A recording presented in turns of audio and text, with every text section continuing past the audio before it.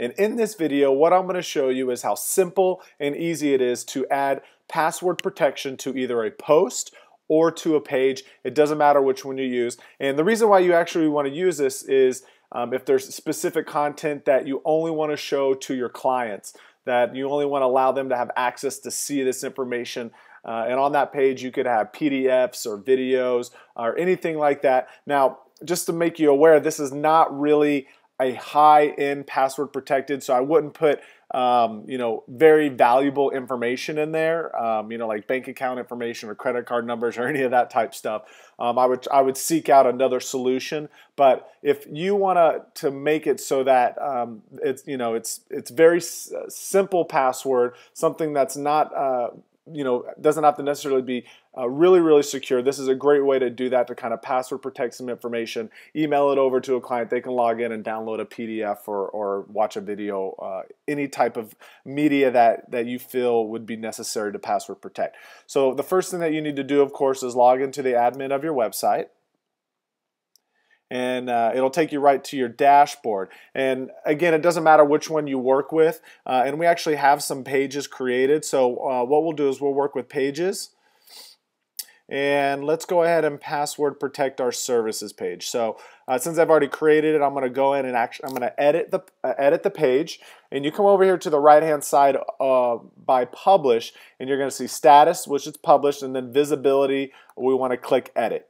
And you're going to have a couple of options here. You have private or public, where it actually anybody can see it. You have password protection, which is what we're talking about, and then you also have private. But in this video, we're talking about password protect. So it's very simple to password protect a page, and all you do is you click that radio button, you type in your password, which mine will be FoxDM.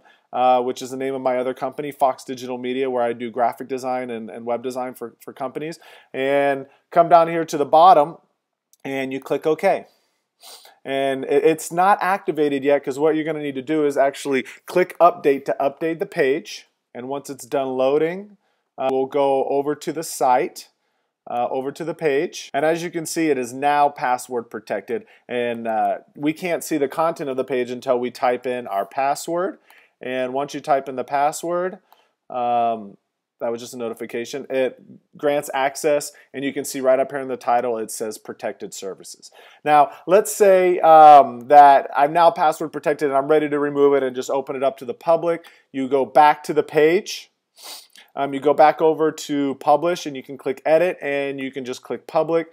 Or you can even change the password if you want to do that. You can change that if you've given it out too much and you want to change it, you can do that. Or you just click public and click update again.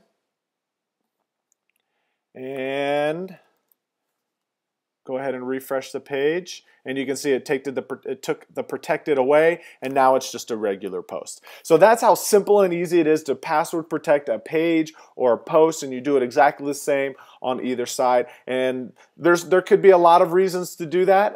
Your whole site may be password protected, and you want to do that for your users, and you're going to have to share that password with people so that they can log in and get into it. So thank you guys very much for visiting the Digital Fox WordPress quick tip. If you have any questions or comments or concerns, please use the comment box down below. I promise I'll get back with you with an answer to your question, and also I'll share with you any other solutions that I can help you to make your website better and to take the site to the next level.